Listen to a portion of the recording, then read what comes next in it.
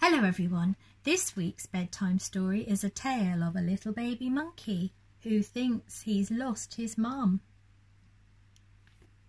I've lost my mum. Hush, little monkey, don't you cry, I'll help you find her, says Butterfly.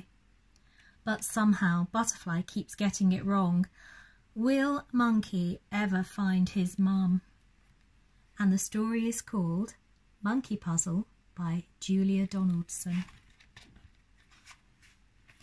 I've lost my mum, said the monkey. Hush, little monkey, don't you cry. I'll help you find her, said Butterfly. Let's have a think. How big is she? She's big, said the monkey. Bigger than me. Bigger than you? Then I've seen your mum. Come, little monkey, come, come, come.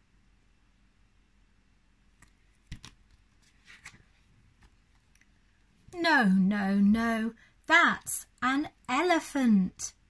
My mum isn't a great grey hunk. She hasn't got tusks or a curly trunk. She doesn't have thick, great, baggy knees, and anyway, her tail coils around trees. She coils around trees? Then she's very near. Quick, little monkey, she's over here.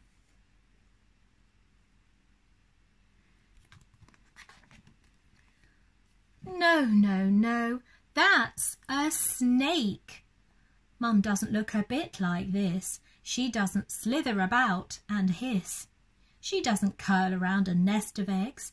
And anyway, my mum's got more legs.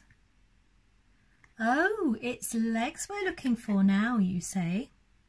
I know where she is then. Come this way.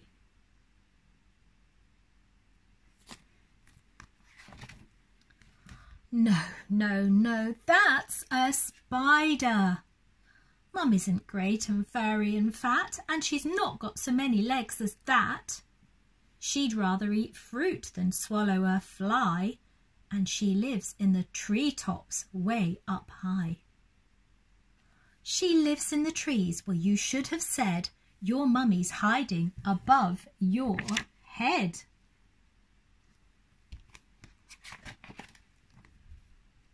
No, no, no, that's a parrot. Mum's got a nose and not a beak. She doesn't squawk and squabble and shriek. She doesn't have claws or feathery wings. And anyway, my mum leaps and springs. Aha! I've got it. She leaps about. She's just round the corner without a doubt.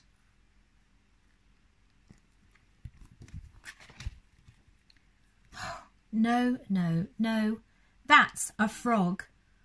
Butterfly, Butterfly, please don't joke. Mum's not green and she doesn't croak. She's not all slimy. Oh dear, what a muddle. She's brown and furry and nice to cuddle. Brown fur? Why didn't you tell me so? We'll find her in no time. Off we go.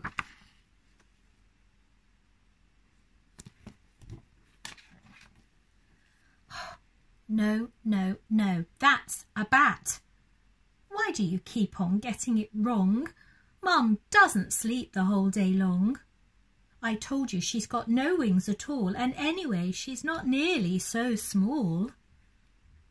Your mum's not little.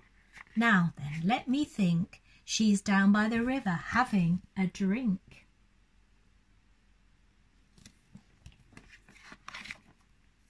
No, no, no! That's the elephant again. Butterfly, Butterfly, can't you see? None of these creatures looks like me.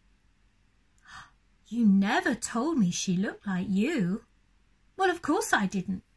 I thought you knew. Well, I didn't know. I couldn't.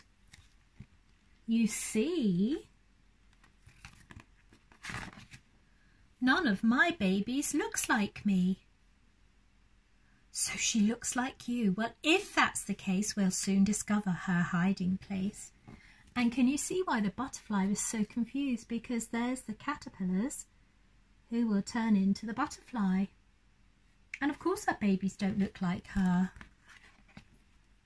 Oh, no, no, no, that's my dad. Come, little monkey, come, come, come. It's time I took you home to Mum. Aww. And he's found her finally. There we are. What a lovely story there by Julia Donaldson. I hope you enjoyed it. Take care everyone, have a great week, and I'll see you again next week. Bye bye.